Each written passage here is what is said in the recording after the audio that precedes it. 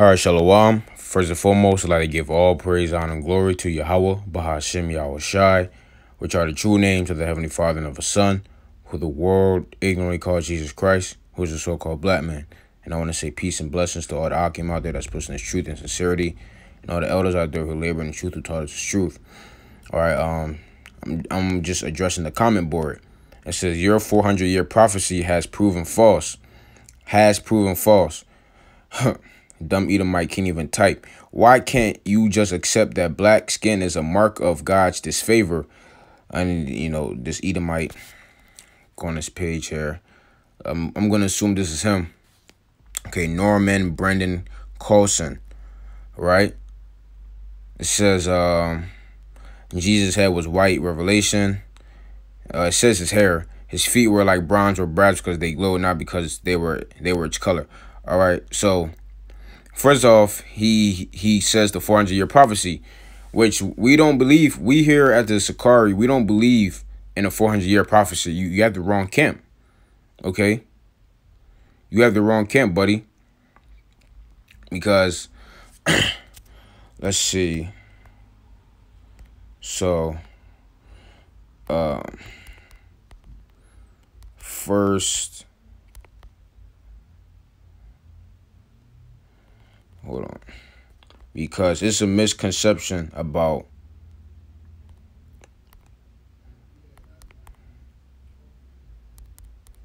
Portuguese.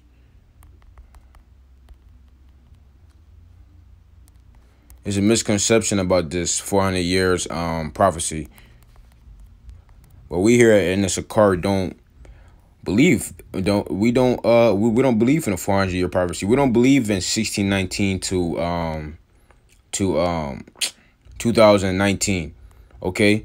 Now I said I don't believe in 400-year prophecy. Try again. See, of course now you don't, since it has failed. Sakari has never. We have never believed in that. If you watch Sakari, if you know us, we never taught or we never believed in the 400-year prophecy. We know that that prophecy wasn't real. We knew that it was fake. Okay. So it says Portugal started the European slave trade with Africa about 1444. Okay, so that's when the slave trade began, right? So 2019 take away. That's 575 years. Then you got to factor in the Northern Kingdom. So what, 1429?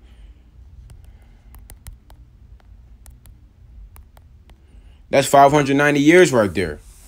Okay, so we don't believe in no 400-year prophecy because the Bible doesn't says it. Let's go to the Bible. We have never believed in a 400-year prophecy, so that guy is stupid. Yahweh Shai says, no man know the day or hour, don't know the year, nothing.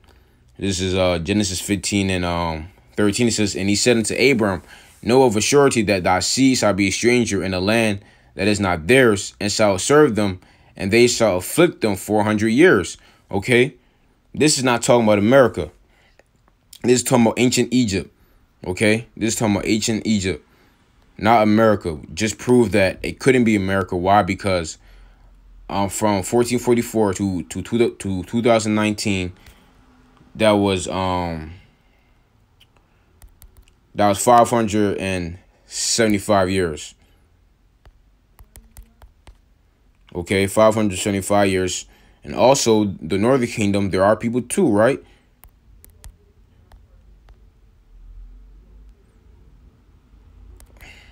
That's 590 years.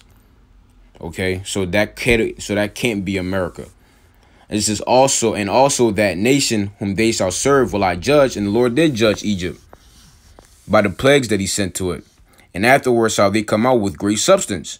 Now, when you read Exodus, the 12th chapter, when we spoiled the Egyptians, we came out of there with great substance. This is Exodus 12 and 33. It says, and the Egyptians were urgent upon the people that they might send them out of the land in haste. For they said, we be all dead men. And the people took their dough before it was leavened, their kneading troughs being bound up in their clothes upon their shoulders. And the children of Israel did according to the word of Moses. And they borrowed of the Egyptians jewels of silver and jewels of gold and raiment. And Yahweh gave the people favor in the sight of the Egyptians. So they lent unto them such things as they required, and they spoiled the Egyptians. So that happened in Egypt. We don't believe in the 400-year prophecy, and we never did. Okay, we never did. You know, Jake and some, brothers in the truth believe that. But us, we never believed in the 400-year prophecy. All right. Now, it says, why can't you accept that black skin is a mark of God's disfavor? Really now. No. Let's go to Numbers 12 chapter. See, I mean, you so-called white people are proud as hell. Prideful as hell. This Obadiah verse 3. It says, the pride of thine heart hath deceived thee. So, you Edomites, pride has deceived you. And we all know that a man's downfall is his pride. Let's get that. It's in the book of Sirach.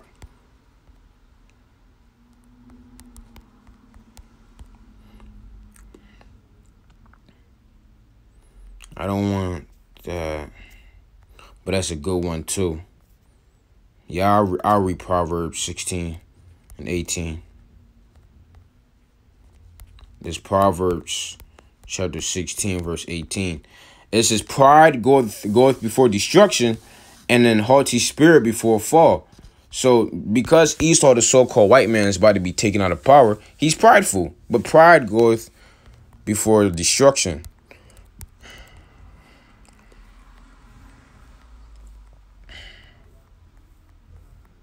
Go to the book of Job. Job 40 and verse 11. It says, cast abroad the rage of thy wrath, and behold everyone that is proud, and abase him. So you so-called white people are about to be abased, and you're already getting abased. When we go out and teach, it ain't not one smile on you so-called white people's face. You devils are finished. But of course these devils gotta act like they're not. They're prideful as hell. It says, look on everyone that is proud and bring him low, and tread down the wicked in their place. And that's what the Lord is going to do. The Lord is looking on everyone that is proud, and he's going to bring you low. You so-called white people are already low. Your economy is finished. Over $23 trillion in debt. Vladimir Putin, he's ready to shoot missiles on America. Hey, Donald Trump just got back in power. Well, not just got back in power. He's still in the White House. He didn't get impeached. So it's nothing but gloom and doom for this place. So these so-called white people have to resort to this. But let's get Numbers the 12th chapter, because the man said that having black skin is a curse. Let's see. And there's Numbers 12. And I'm gonna start verse 7. It says, matter of fact, verse 6. I'm just gonna go to 4. It says, and the Lord spake suddenly unto Moses, unto Aaron, and unto Miriam, come out ye three unto the tabernacle of the congregation. And they three came out, and Yahweh came down in the pillar of the cloud, and stood in the door of the tabernacle, and called Aaron, and Miriam, and they both came forth. And he said, hear now my words. If there be a prophet among you, I, Yahweh, will make myself known unto him in a vision. It will speak unto him in a dream. My servant Moses is not so, who is faithful in all mine house. With him will I speak mouth to mouth, even apparently, and not in dark speeches. And the similitude of Yahweh shall he behold. Wherefore, then were ye not afraid to speak against my servant Moses? And the anger of Yahweh was kindled against them, and he departed. And the cloud departed from off the tabernacle, and behold, Miriam became leprous, white as snow. And Aaron looked upon Miriam, and behold, she was leprous. So it says that Miriam was white as snow, right? Became leprous, white as snow. So she became white as snow. if Miriam, if she became white as snow, if she was leprous, white as snow, what color was she before then? That's the question. Look at this. As the clouds moved away from the tent, Miriam's skin suddenly became diseased, resembling snow. So having a skin resembling snow, white, that's a disease. So this guy's talking about just accept that black skin is mark of God's disfavor. Man, you so-called white people are proud as hell, man. Proud as hell. And guess what? Yahweh said he would not acquit the wicked, man. And man, these devils are so proud. They are so proud. Their pride literally goes through the clouds, man. That's how prideful they are. They think that they're the best on earth. You so-called white people are not the best on earth. We are so-called blacks, Hispanics, Native, and Seminole Indian. We are the best people on earth. Look at the NIV. When the cloud lifted from above the tent, Miriam's skin was leprous. It became as white as snow. Aaron turned toward her and saw that she had a defiling skin disease. NOT, as the cloud moved from above the tabernacle, there stood Miriam, her skin as white as snow from leprosy. When Aaron saw what happened to her, okay. But yeah, it says that her skin was diseased. Let's keep going. And Aaron said unto Moses, Alas, my Lord, I beseech thee, lay not the sin upon us wherein we have done foolishly, and wherein we have sinned. Let her not be as one dead, of whom the flesh is half consumed when he cometh out of his mother's womb. You see, let her not be as one that is dead. Oh, she looks dead. That white skin make her look dead. And that's true. When you look at these so-called white people, they be looking dead, man. Especially the old ones. These old crackers, they be looking so finished and through. Look like they would drop dead any second. So that guy is just prideful. Talking about black skin is disfavor. You're right. But so-called blacks can survive in we can survive in the sun. Can y'all? No, y'all can't.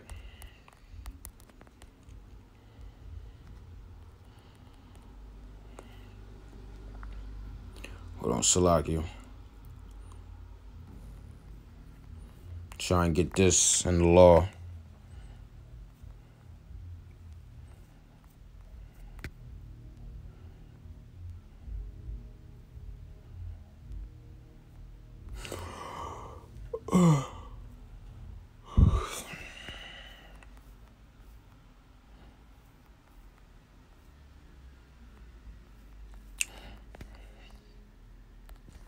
Leviticus 13.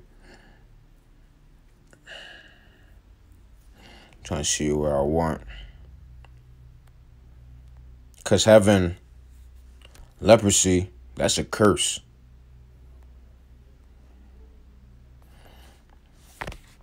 What was that I just read? 2 Kings.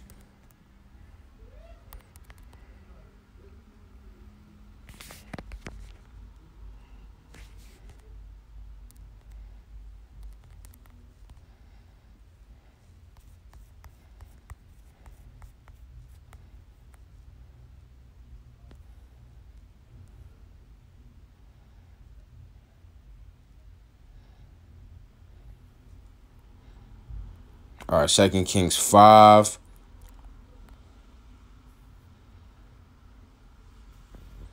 And verse 27 says, the leprosy therefore of Naaman shall cleave unto thee and unto thy seed forever. And he went out from his presence, a leper as white as snow. Now, according to the law, what shall happen to a leper? What shall happen to a leper? Somebody that turns leper. Leviticus 13:1 says, and Yahweh speaking to Moses and Aaron, saying, when the man shall have in the skin of his flesh arising a scab or bright spot, and it be in the skin of his flesh like the plague of leprosy, Then shall he be brought into Aaron the priest, or into one of his sons, the priest. And the priest shall look on the plague in the skin of the flesh, and when the hair in the plague is turned white, and the plague in sight be deeper than the skin of his flesh, it is a plague of leprosy. And the priest shall look on him and pronounce him unclean. You're unclean. If the bright spot be white in the skin of his flesh, and in sight be not deeper than the skin, and the hair thereof be not turned white, then the priest shall shut up him that had the plague 7 days. And you got to be shut up, man. You got to be put away from the camp. So that looked like leprosy is a disfavor to God. Having white skin is a disfavor to God. White people can't even survive in the sun. So so-called white people are finished. So the man tried to go to Lamentations 4.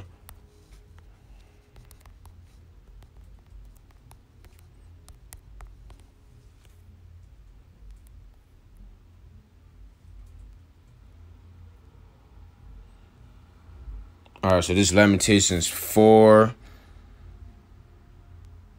All right, I'm going to start at verse 4. It says, the tongue of the suckling child cleaveth to the roof of his mouth for thirst.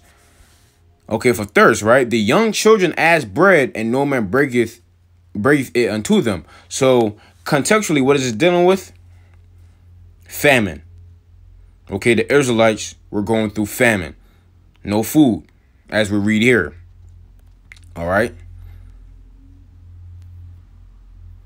See infants beg for food, but no one gives them any. Okay, this is talking about famine, right? It says, they that did feed delicately are desolate in the street. They that were brought up in scarlet embrace dunghills, right? That's so-called blacks and Hispanics today. Embracing the hood, a dunghill.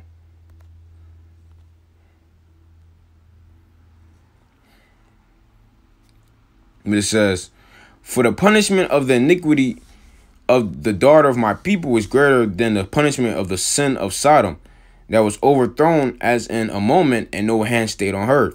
Her Nazarites were purer than snow, right? So it says her Nazarites were purer than snow. When somebody calls you pure, what does that mean? You know, you're innocent, without blemish. Right. It's here it says to be clean. You see, physically or morally made clean.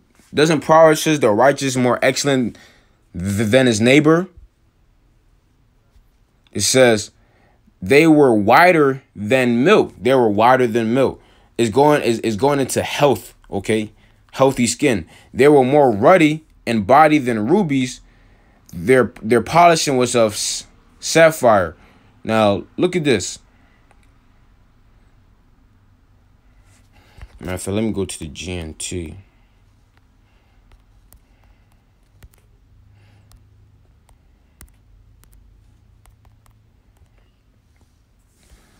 Let's see. Our princes were undefiled and pure as snow, vigorous and strong, glowing with health. Okay, talking about healthy skin. Because when you read contextually, what was they going through? A famine. And when so-called, let's keep reading.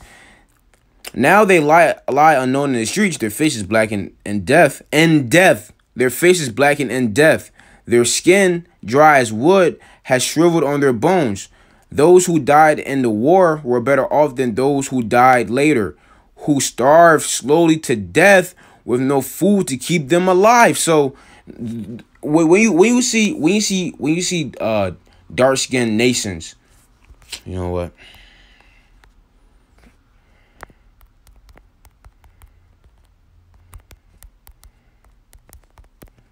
Starving Africans.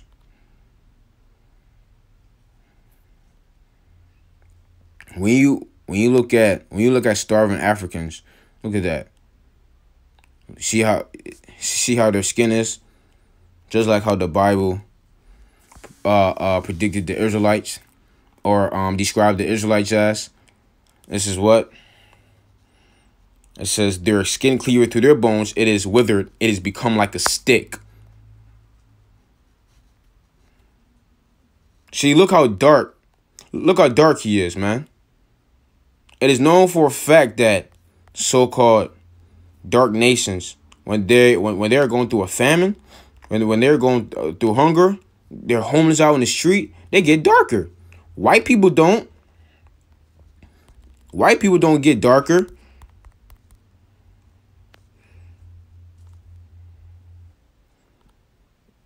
Look at that. Look at him.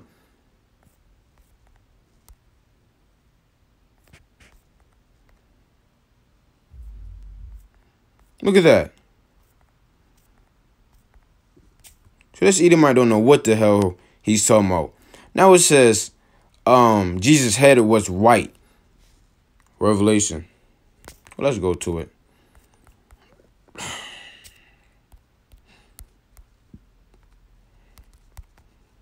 Revelation 1:14. It clearly says his head and his hairs were white like wool. The hair on his head is white and woolly. See, the hairs of his head, the ESV, the hairs of his head were white, like white wool. Let's read that again. The hairs of his head. So the hair that is on Yahweh's head were white. Simple. And that's the ESV.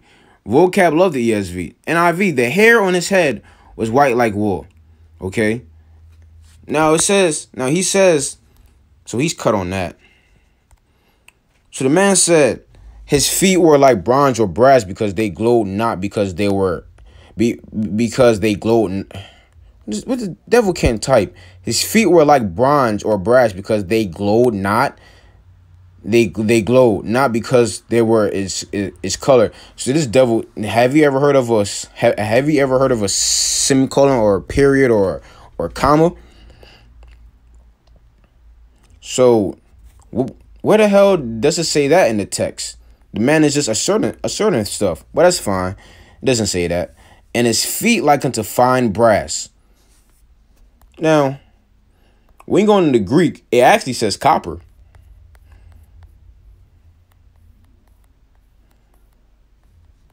Let's go into the Greek. Copper. Look at that. Of copper, and alloy of copper. We all know what color copper is.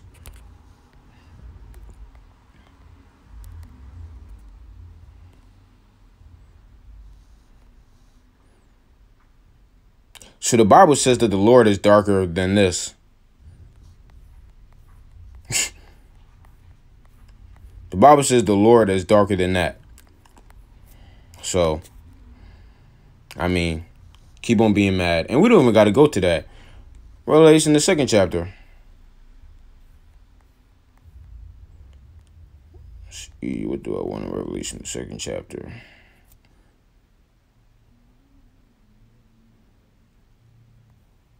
Should be Revelation, the 2nd chapter.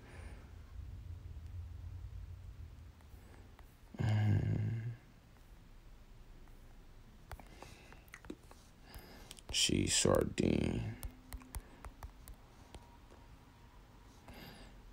All right, Revelation 4 and verse 2. It says, and immediately I was in the spirit, and behold, a throne was set in heaven, and one sat on the throne.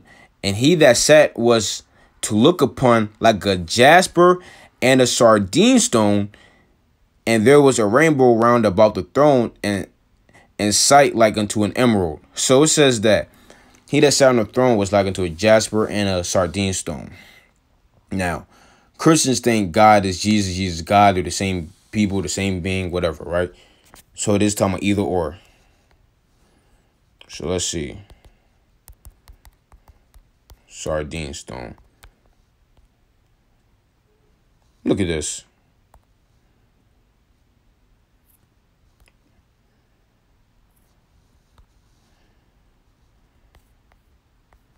Look at that. So was Jesus a so-called white man? No. Look at that. Look at that. The earliest images of Jesus Christ. Look at that. We can go to the Russian icons.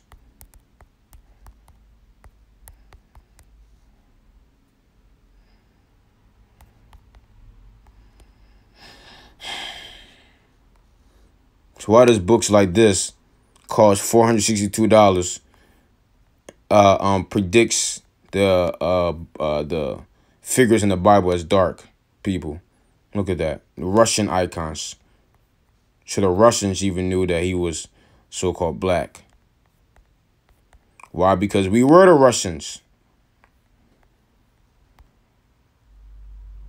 I'm going to have to do a video on this. Look at that. When we ruled the Dark Ages. That's going to be the next lesson, Lord willing. Yahweh Waratazah.